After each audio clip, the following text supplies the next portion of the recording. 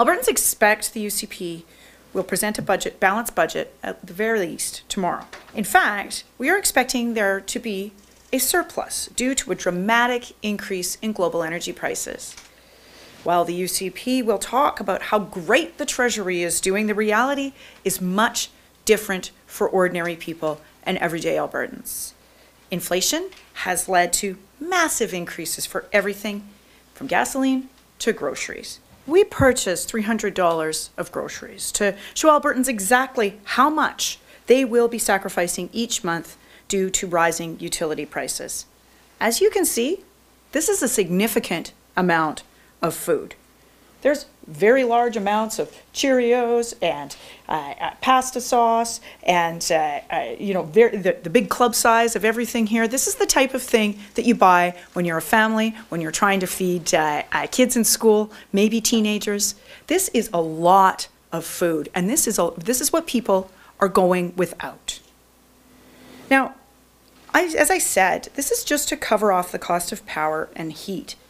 This doesn't even cover the sacrifices that have to be made due to other UCP policy choices, like higher income tax, higher property tax, or car insurance.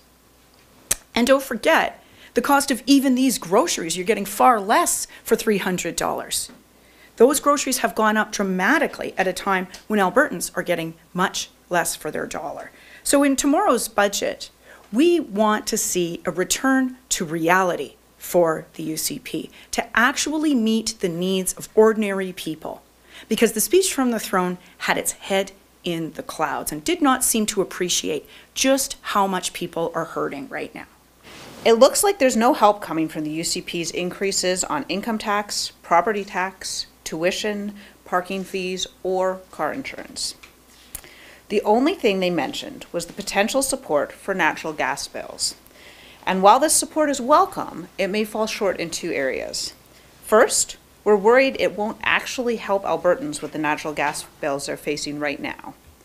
The Premier has previously said the rebate won't apply until $6.50 a gigajoule.